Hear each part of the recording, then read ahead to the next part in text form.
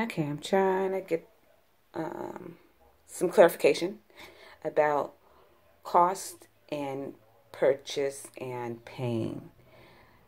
All these items right here are coupons.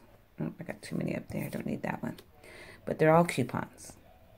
Coupon, it's a coupon, it's a coupon, it's a coupon, coupon. And all coupons only change the price of what we, not the price. Yeah, I guess you could say the price of what we pay. They never change what an item costs.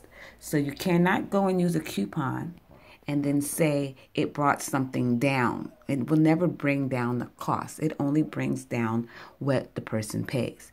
So if you walk into the store and you're getting some deodorant. So we have Autumn, Bob, and Susie. Autumn, Bob, and Susie go into the store and they want to buy some deodorant. They all three say, I want Degree. So they all three go up and they want Degree and they see that Degree costs $5. Well, Susie, well, let's get Autumn first. Autumn goes in and she gets her $5 deodorant and she has a $1.50 coupon. So she pays $3.50 in cash. She's done. She got her deodorant.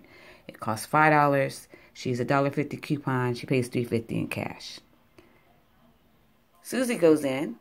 She has her $5 deodorant. She used a $5 extra buck coupon. She pays tax out of pocket. She goes home. She paid tax out of pocket, $0, and got her $5 deodorant. Bob goes in and he has a gift card. He gets his $5 deodorant and uses his gift card. He has no cash out of pocket. He just uses his little gift card and he's out the door. So, Susie, Autumn, Bob, they all got deodorants. How much should each deodorant cost?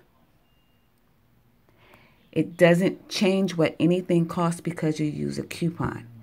Now, saying that, if you have a 7 on 20 Maybelline Cosmetic coupon, and you get $20 worth of Maybelline Cosmetics, this coupon does not negate that you got $20 worth of Maybelline coupons. It only changed what you have to pay. It doesn't change what anything costs.